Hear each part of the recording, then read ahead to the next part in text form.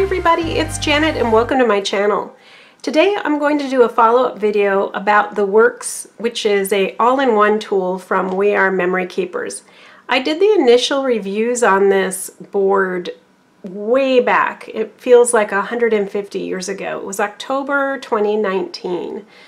And at that time I'd just gotten it and I was talking about all the different features, and then I did a few videos after showing some of the 10 things that the board was reported able to do.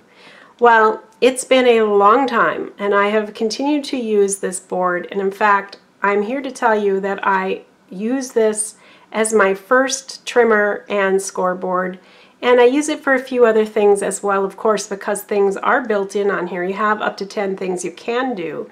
I don't do them all. I don't do some of them at all. But it's just because of the way I work. It doesn't mean that it's a bad board.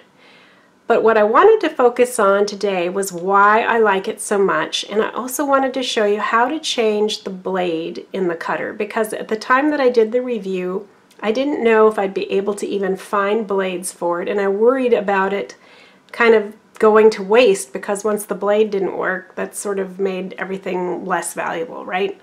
Well, I did find out pretty early on that there are blades to replace it. I'm going to show you what those blades are. Now, I apologize because I opened this package and then I realized I had another blade available. So what I'm going to be doing is showing you how to replace the old blade right here with a new blade. And actually I have a third little package here. This is just like this package, except that I cut it in half. I'd used the other one some time ago, and again, forgot I had this one. Opened this package. You know how it goes, ladies and gents. Sometimes you just screw it up, so here you go. But I did want to show you what the pack looks like. It always comes in a 2-pack. I don't think it comes in a 4-pack or anything, or even a single pack. I get mine at the local Joann's. I don't find this reliably either in Hobby Lobby or Michael's in my community. That doesn't mean that you won't find it, and you could probably get maybe, well, I won't say that, but maybe you can get both of them online through their websites. I'm really not sure, because I'm fortunate enough here that I have all 3 stores and I can go to either one of them for whatever it is that I'm looking for. And I just know that some places, some things I need to go to Hobby Lobby, some things I need to go to Michael's, and some things I need to go to Joann's. When it comes to WeRMemory Keepers things, at least in my local community, the Joann's has the best selection. So they're easy to get.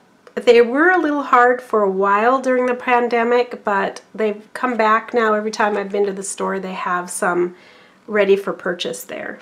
So let me show you how easy it is to change the blade.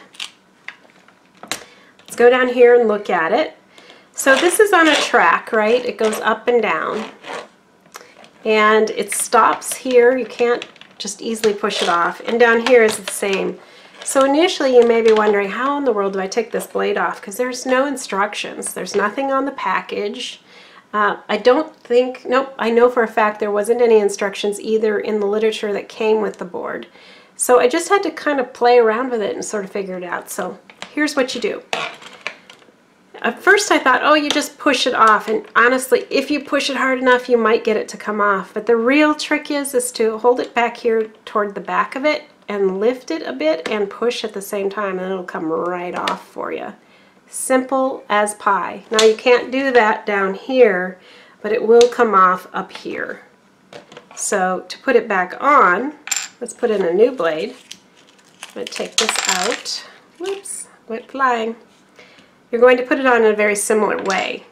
But before I do that, I would like to talk a little bit about this blade. So this is kind of a triangle or a tooth-shaped blade. You see there? So it's shaped like this, like a V, right? Each side is sharp and the point itself is sharp. And then it's housed at the top here in the actual mechanism that you slide up and down. So that means both sides of this blade is very, very sharp. You want to be careful because you can easily cut yourself with this.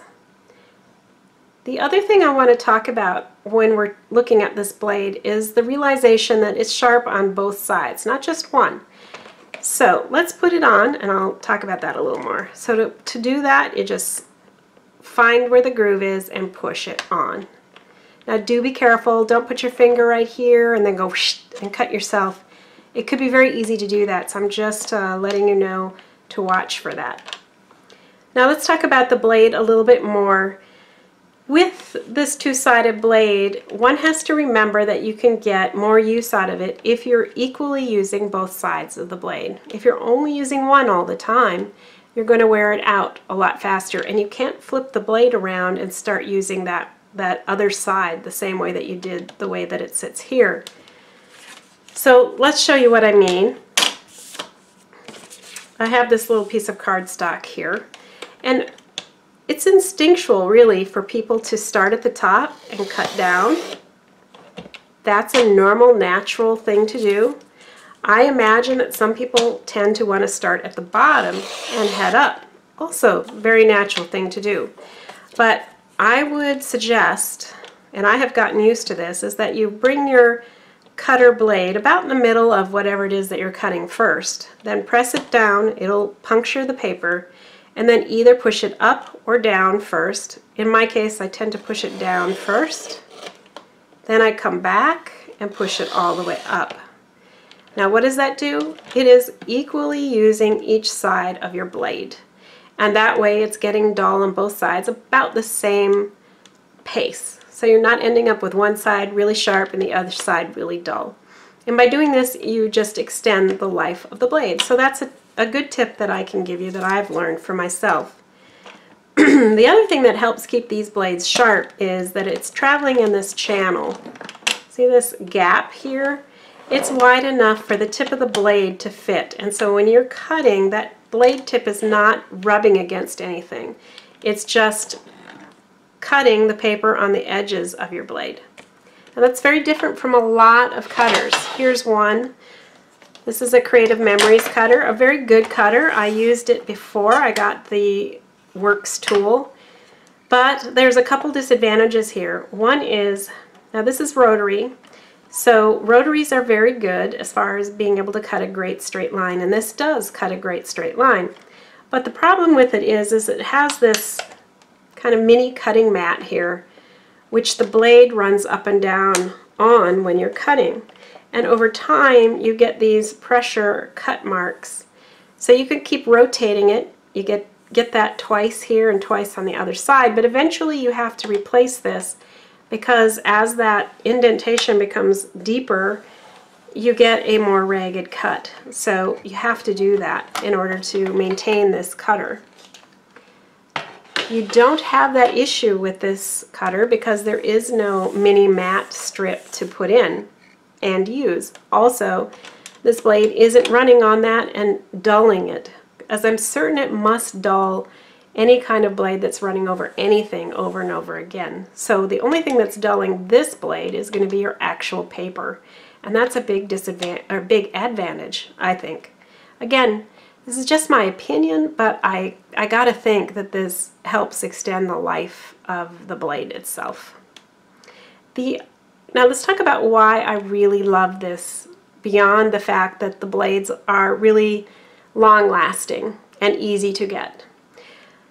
The other reason that I really like this is because of this track system and the fact that there are measurements along here. And I'm going to take this off to show you another thing.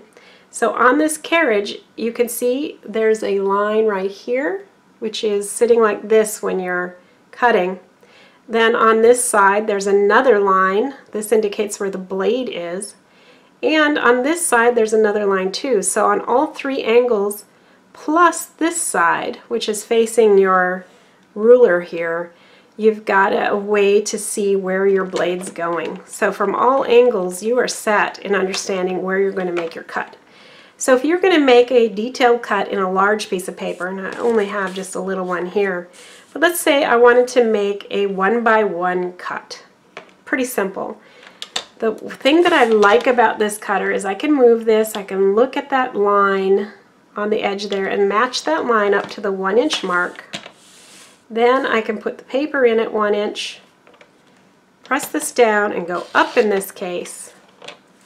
Now that would be the one time I wouldn't be starting in the middle probably.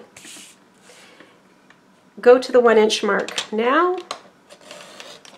Then I always kind of lift it up a little bit and slowly come up to the line, and it's going to release. And that way you can get an almost perfect cut here without wasting all this other paper. It's hard to do that with a rotary because you can't see exactly where that blade is going in. It's round, so it doesn't have a nice sharp point the way a blade like this does. So it's just very convenient if you're trying to do some precision cuts, or you don't want to waste a bunch of paper, because to make that 1x1 cut you had to go all the way across and you only needed this little piece and you wasted it. Again, when you're talking about such little pieces of paper, it's not a big deal. But if we're talking about an 8.5x11 or a 12x12 and you're just taking a small chunk out of it, you don't really want to waste all that paper in a cut that you're going to end up, you know, just having leftover paper with nothing to do with it.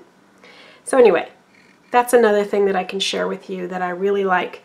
Also with this track, it's very heavy duty. So with some of the track style cutters I've had in the past, this hasn't been very heavy duty. It's been actually quite flimsy, so when you moved the cutter mechanism across, it would move around, and therefore your cut would not be straight, it would be more wavy. And that drove me nuts. I hated that part about the style of cutter that is in a track like this.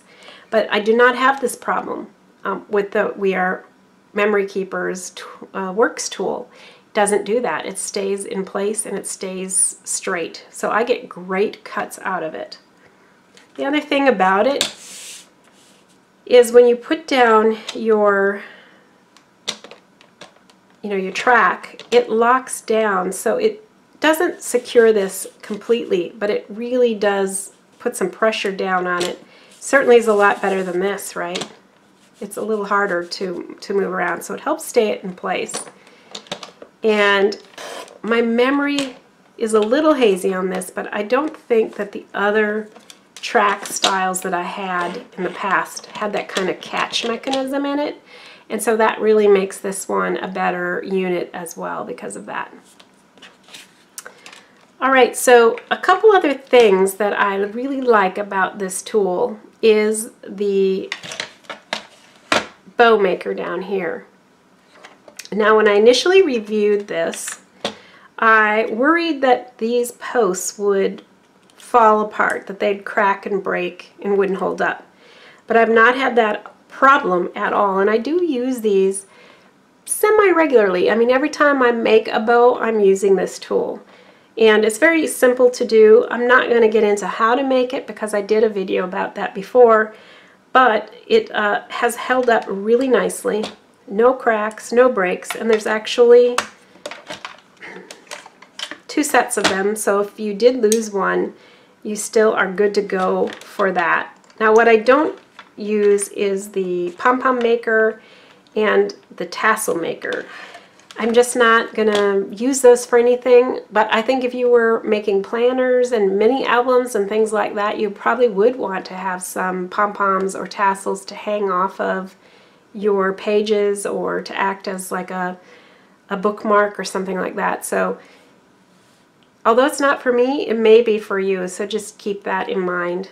And then I also do use the envelope maker. Now the envelope maker slips in here like that.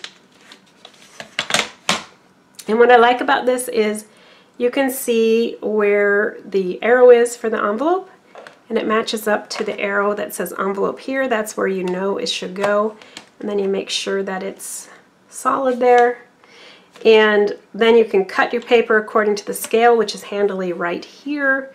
And then you can even follow the directions if you've forgotten. It's on the back of the guide, so you don't need to dig out your literature. And that's really a nice feature. Similarly, for banners, tags, and tabs, that is also there too as far as how to use it. So it's very handy that way. The weird thing is it goes as I would consider backwards. You'd think that it would go in this way because that's how you see it when you pull it out, but it actually goes in this way and it fits nicely back there. The thing that I don't use at all is the stamp press, or very rarely, because I use my MISTI, and I am a very active stamper. I stamp a lot. And if you're going to be stamping often, you probably want a true and real stamp press of some sort. However, this would be great for just little stamp jobs. If you're just stamping a sentiment or two once in a while, you're not really doing a lot of heavy-duty stamping, this tool may be perfect for you. There is a little acrylic rectangle thing that sits on here. It's got magnets, and that's how it stays in place. Honestly, I don't even know where that is right now because I just don't use it. So I put it away and it's gone. It's here somewhere, but I don't use it and I don't miss it. So it's kind of a pain to keep with it because it wants to fall off all the time. That's what I found. And so in the end, I just took it off and put it somewhere else. Again, though, if I were just a casual stamper or maybe a scrapbooker who just likes to do a few small things, that would work pretty well. Let's see. Oh, I did want to mention when it comes to the envelope maker, it is a little slower than using the punch board. I have to be honest about that because, let's put this back for a second, I'll show you what I mean a little bit, is to make your envelope, after you have your piece of paper, you line it up here and you score it, right? And then you turn it clockwise and you score it again, and you get all four corners scored. Then you have to take the piece, bring it over here to the punch, and slip it in there and punch. Now, then you do that around all four sides. Well, with a punch board, you punch and then you score. Then you turn, you punch, then you score, then you turn, and so on. So in about the same time that you would score your four sides here, you'd be done making your envelope, at least the form of it, before you fold it on the punch board. But if you don't want to dig it out, you don't want to store it, you don't want to deal with it, this is the way to go because it's right there and it's handy and easy. And it's also very nice, of course, that we have the notch punch and then we've got the rounder punch too. Yep, I didn't push it in far enough. There we go, it's a little better. It is a very narrow curve, be aware of that. If you don't like that, you may want to use your own corner rounder if you want a deeper. This is probably a 1/4 inch, and often you'll see 1/2 inch curves, so just depends on what you like. But this one makes a nice little smooth corner here that is rounded. Alright, the other thing that I do use fairly regularly is the tab function. I wanted to show you one. This is a tab I made for my stamp drawer, and behind that would be my Get Well stamps. So this is really easy to make using the punch board. You use this side to make it. Actually, you bring this out and set it like so. And this allows you to make your punches for the various tabs, right? And then after you make the cut, then you take your cutter and you cut it across here, and it will release this section, leaving your tab. So again, I've done a video on how to do that, but I find these to be very handy. I put them in my stamp drawers, I put them in my finished cards to separate the different kinds of themes. Anytime that I need a divider, instead of buying something, I will make one like this. It's quick and effective. And you can make them in all different sizes. So this is a pretty big one, but you can also make them, you know, much smaller, you know, like that size. So it just depends on what your need is, which I really find useful because then I don't have to rely on someone else's product and have to use whatever size that they're providing. Anytime you can do something custom to meet your needs, that's always a good thing in my book. Alright, I guess that will finish it up for me today. Thank you so much for joining me. I hope you didn't mind the switch from facing me to down at my table. I'm just trying a way to have more of a conversation with my viewers instead of just seeing my hands and hearing my voice. I would like to try to connect better with you all. So if you didn't like it, I apologize. I don't know if I'll keep doing this. I'm going to keep trying and see if I can get better at it. The other thing is, I probably should apologize for my inky and stained hands. I just done some alcohol ink work cleaning out my Copics, cleaning caps and things, and it just stained my fingers. And so when I came to make this video, I was trying to wash it, trying to wash my hands off, but it was only semi-successful. Hopefully you know what that's like and can sympathize with me a little bit, and I hope it didn't bother you overly much. Well, that's it for me today. Thank you so much for joining me. I really appreciate it. I will be back soon with another video, but until then, please subscribe if you haven't already, and check your subscribe bell. That's the bell that's next to the word subscribe. If that isn't black in color, a solid black color, then you haven't clicked it to get notices from me when I post a new video. So just check that out, make sure it's clicked so that you do get a notice and you can come and visit with me again. Thank you, have a great day, see you later, bye.